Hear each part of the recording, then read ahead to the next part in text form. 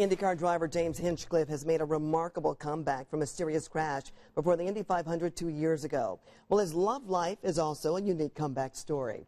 Our Rich Nye tonight shows us how two former high school classmates found a little romance after some years apart.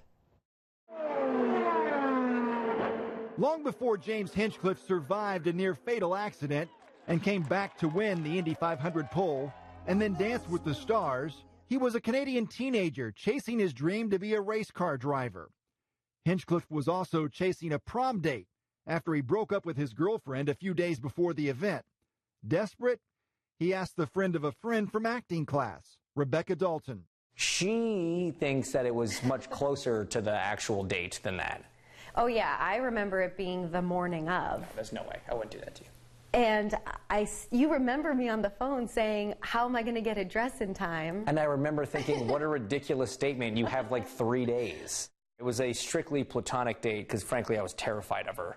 You know, she was pretty much the prettiest girl in school. And I got to rock up with her on my arm. And, you know, that was awesome for a nerd like me. Hinchcliffe graduated and fulfilled his dream to race Indy cars. You can stop acting this way. Dalton graduated and fulfilled her dream to be an actress. Her many credits include the current series Good Witch on the Hallmark Channel. The rising stars in two different worlds of entertainment did not see each other for almost 12 years. When you try and kill yourself at the Indianapolis Motor Speedway, Rich, it brings a lot of unexpected attention onto you. Dalton followed the news about Hinchcliffe's 2015 accident, but several months passed before she reached out through their mutual friend from high school, which led to a first date a few months later.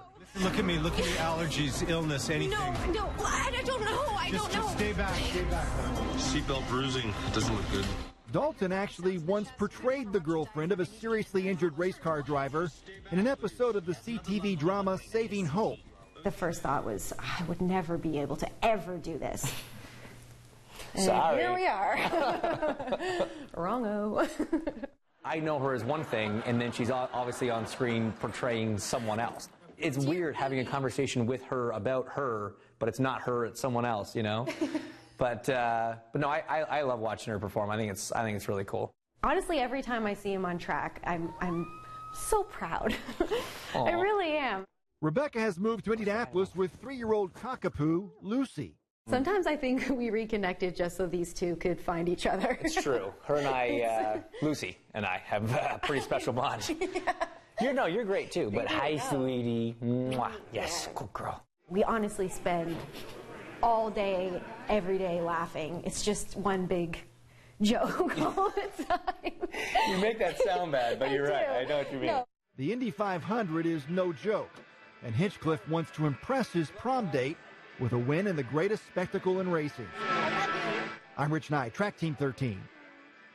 And Rebecca will attend her first Indianapolis 500 this month. That's right. Now, there were plenty of laughs also when Rich was hanging out with Hinch and Rebecca. And we have more of their chat on WTHR.com, including just how does he really feel about her filming those romantic scenes.